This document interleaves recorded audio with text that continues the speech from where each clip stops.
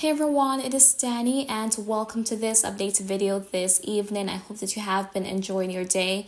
And as forecast, there is some flooding across some areas. Parts of Jamaica, there has been some flooding and the heavy rainfall is not over quite yet. There's likely to be more heavy rain through the rest of today as well as into tomorrow, especially for eastern parishes.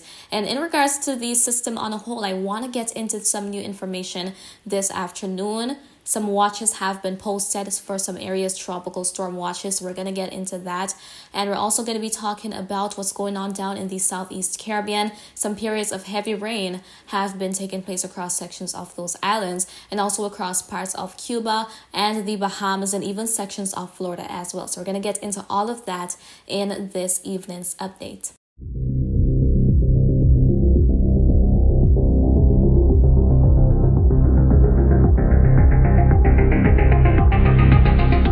Alright guys, so we now have Potential Tropical Cyclone 22. Now it is given that designation because it has the chance to develop into a tropical cyclone, a tropical depression or tropical storm, but it has not yet done so, if it even will do so, and it is inducing those dangerous impacts, and it is a threat to other areas as well. So as we take a look at the satellite imagery here, we can see that across the Caribbean there is a lot of moisture and a lot of shower activity for some areas as well. As I said earlier, down in the southeast, let's zoom into the area there, we can see a lot of activity. So for parts of Martinique, St. Lucia, earlier in St. Vincent, the Grenadines, and even right now for Grenada, as of when I'm recording, there is some shower activity. Similar story for Trinidad. There has been some showers across parts of Barbados as well as Tobago, and going down into sections of northern South America, going to portions of Colombia and even in eastern Venezuela, Guyana, and even into Suriname and French Guiana as well. There is some activity moving through. Much not happening right now for the ABC Islands. And let's go ahead and drift a bit further to the west. So let's return here, and we can see that for the Leeward Islands as well as Puerto Rico, the Virgin Islands, and even into Hispaniola, much is not going on right now. Maybe a bit of shower activity into portions of southern Haiti, but much isn't happening just yet. These areas though, Cuba, again, Jamaica, that has already begun, and a lot of that heavy rainfall is already moving into Cuba. But for the Bahamas and Turks and Caicos Islands, there is going to be a lot of heavy rainfall from this system. There has already been a lot of heavy rain associated with an area of low pressure that has formed offshore of Florida. So that system has induced a lot of flooding, tropical storm or hurricane-like conditions across sections of Florida. And there is that area of low pressure that is just churning right there. You can see that counterclockwise spin in the Gulf of Mexico that will soon dissipate.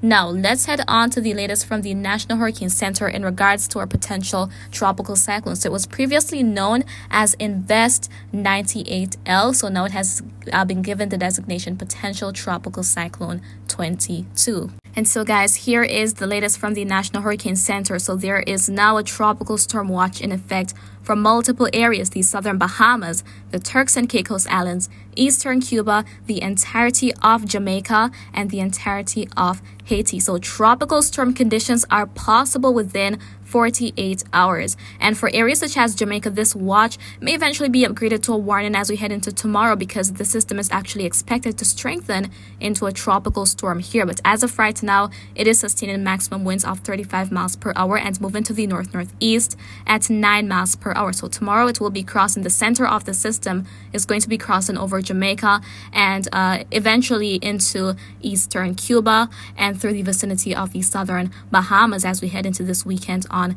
Saturday. So dangerous conditions, mostly in terms of that heavy rainfall, will be continuing for Jamaica. Matter of fact, here are some videos that show the devastation in terms of the flooding across portions of Jamaica. I believe this is St. Thomas. So there has been all of that flooding, and that is going to be the case as well for Cuba, if it is not already the case for some areas. So for Cuba and even for Haiti, some periods of heavy rainfall will be possible. So many areas are vulnerable to flooding there, as well as the southern Bahamas and the Turks and Caicos Islands. But eventually the system should make its way out as we head into Sunday. We see it's going to be quickly picking up in its acceleration to the northeast as it gets attached to a front.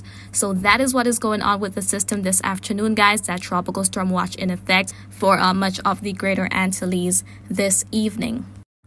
And taking a look at some model data now. So you're still going to be seeing Invest 98L, don't mind that. But going on to the track guidance, we can see that these tracks are pretty much solid with that northeastward movement. And notice how compact and consistent they are with that motion out to the northeast. So this general area here is going to be experiencing more of those rough seas as well. So should this system actually gain some strength in terms of its sustained winds, then that is going to make conditions a bit more dangerous across coastal, immediate coastal areas. There could be some coastal flooding induced by those winds pushing those waves onshore. So those waves could become pretty rough out there, and that is dangerous in regards to marine interests. Now, going on to the intensity guidance, we can see that models are expecting a tropical storm out of the system. It is certainly possible it has a window of opportunity to do so, to strengthen into a tropical storm. And a few are expecting a hurricane, which I'm not expecting. So I think at the most we'll see a weak tropical storm, and the next name on the list is Vince. But regardless of it becoming a tropical storm or not, there is still going to be a lot of that heavy rainfall activity across the aforementioned areas, those gusty winds as well, and those pretty rough seas. So please continue to stay safe, guys, as you head through the rest of the week. Now, as it relates to the conditions out ahead of the system, we know that the waters are very warm already. So in terms of the wind shear, when we see those green lines, that is representing favorable conditions in terms of the shear, meaning that those upper level winds aren't too strong to interfere too much with development. But across much of the Caribbean, we're seeing that the shear is not favorable, but there's that little pocket where that disturbance is located. So it may try to make a run for tropical cyclone status, maybe becoming tropical depression 22 or tropical storm Vince, who knows. But regardless, that does not really matter at this point because of the impacts, the continuous impacts that will be unleashed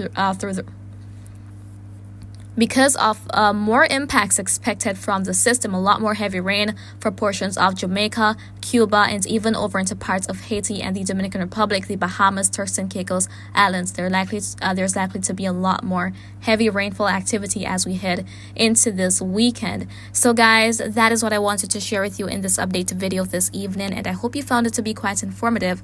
But if you have any questions, as always, please do leave them in the comments. I'll respond to you when I get the chance to do so, and remember to always be weatherwise.